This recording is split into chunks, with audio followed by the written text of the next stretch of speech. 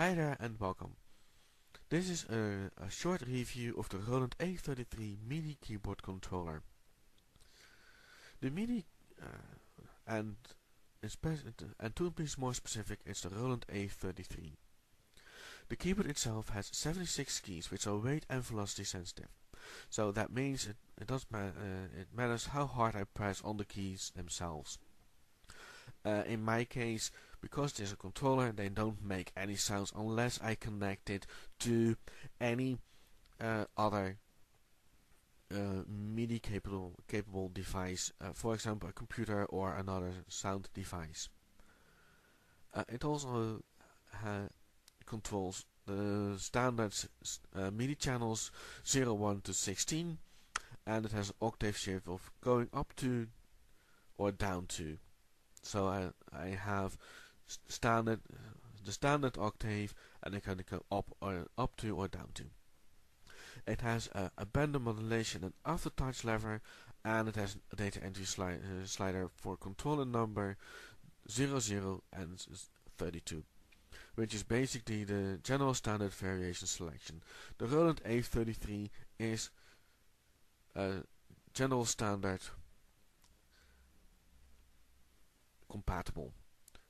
So it means it's general MIDI like most MIDI devices or all MIDI devices, and on top of that it can control the general standard as developed by Roland. Of course it has a reverb and send level and chorus and level volume and any other things which are mentioned in the standard in the manual, which because this gift got lost over time. At the rear you will see a power switch, sustain switch jack, expression jack, and the standard AC adapter jack. Of course the standard MIDI ports in out 1 and out 2 and MIDI through. The power supply is a standard 9 volt. You can use either an adapter or batteries.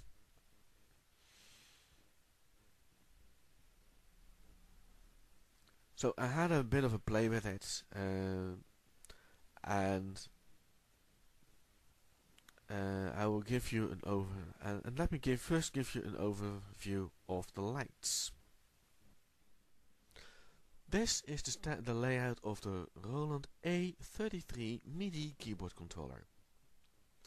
The lights indicates which functions are active, and the other buttons can be pressed to make sure that you control an external sound device. An external sound device be the Roland sound canvas, or in my case APC with a virtual sound canvas.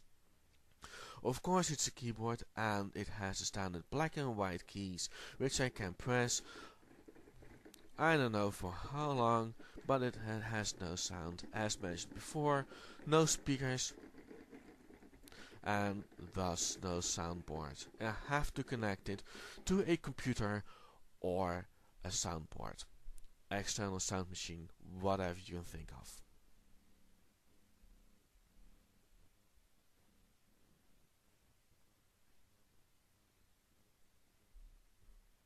The overview of the lights included, of course, the keys, and another way of showing you that when I press those keys there is no sound. Any MIDI controller doesn't provide the sounds, only provides the signal towards an external MIDI device. In my case I have hooked it to the computer via the MIDI in and out. In this case I'm using the MIDI out 1. Connected to the USB. My PC doesn't have a game port to give me that functionality. And I also have installed Roland Virtual Sound Canvas 3.2. So I have a better quality of MIDI sounds instead of the standard Microsoft MIDI sounds. There are other things you can use, like what I also have heard, which is good, is the CoolSoft virtual MIDI synth, because you can load sound from banks on that, but that's a different story. So, like I said, I use my PC and I used Cakewalk Pro Audio 9 so you can hear sounds. So what I will do is show you how that works. As I was saying, I am using Cakewalk Pro Audio version 9. So I'm gonna start that, and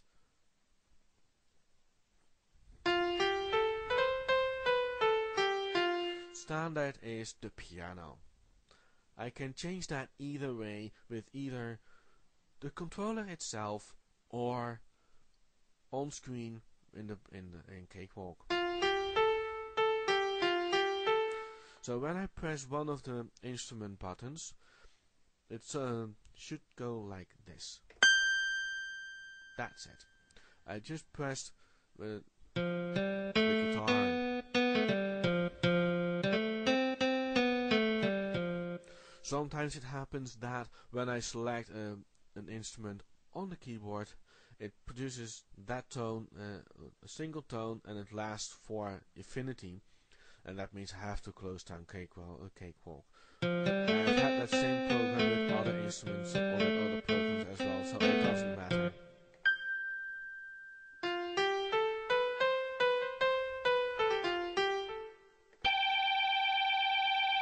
So in this case it happens. Doesn't matter which program I use, I don't mind.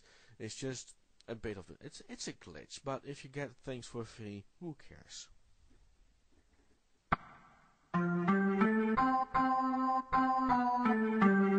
There we are, the organ I wanted to hear. Okay, so let's select an instrument in Cakewalk.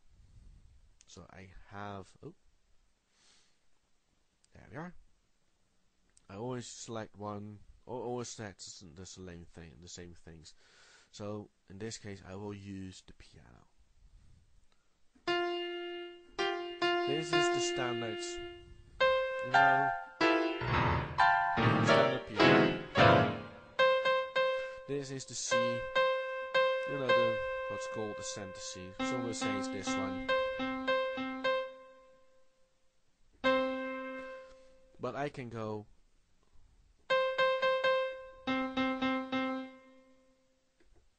down 2 octaves, back to normal, and up 2 octaves. It's something you will not really use if you're using a program like that. You can do that anyway. But also I can demonstrate this is very soft and this is very loud. It depends on how hard I press the keys. This sounds pretty normal because it's the way to press it.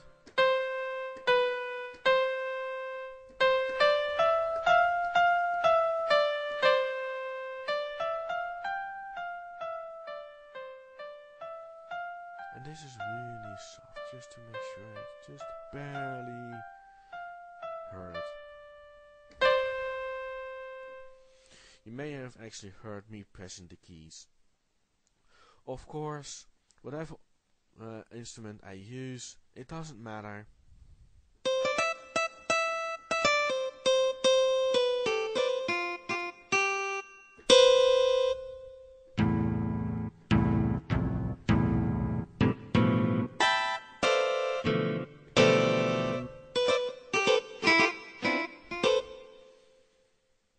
The functions remain the same, and as said, I'm using Roland Virtual Sound Canvas 3.2. I like it. It's better than the standard Microsoft soft wavetable. It has better sounds, but it has the standard sounds.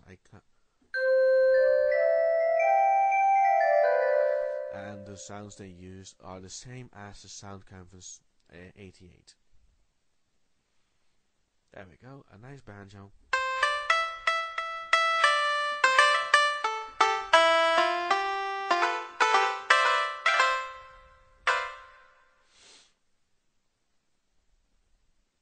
So this is how I personally use the keyboard. I use to practice my music.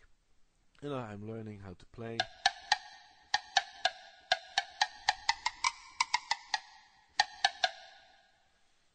And that's really nice.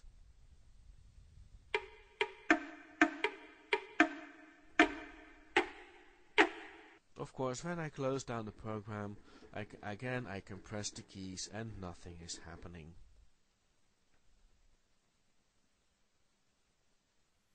So as you can see, it is a nice device. It's a good device. It's one of the older devices, so it is quite big and heavy. The keys are full sized, and because there are 76 of them, the dimensions are as follows in millimeters: 1195 by 270 by 11.3, or by 113, depending on how you want to say it. And it is 7.7 kilograms. So it's quite heavy. I like the feel of it. I like having weight and velocity sensitive keys. I like the fact that it plays like a proper piano, instead of having the feel that you are playing with. Even though it is plastic, that has the feel of plastic. There are some weights in it. I like it. Again, the keys are velocity sensitive, which means that the harder or faster you press the key, the louder the sound gets, as you have heard before.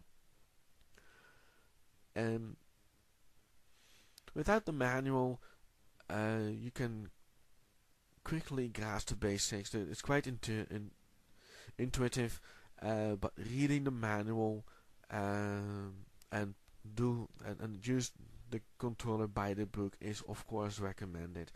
I have to download the manual myself. I have to go through it, but I like it already without any concerns or without any difficulty. I can use a PC and the program to do what I need, and for me that is have a little bit of fun, have a play around, and use the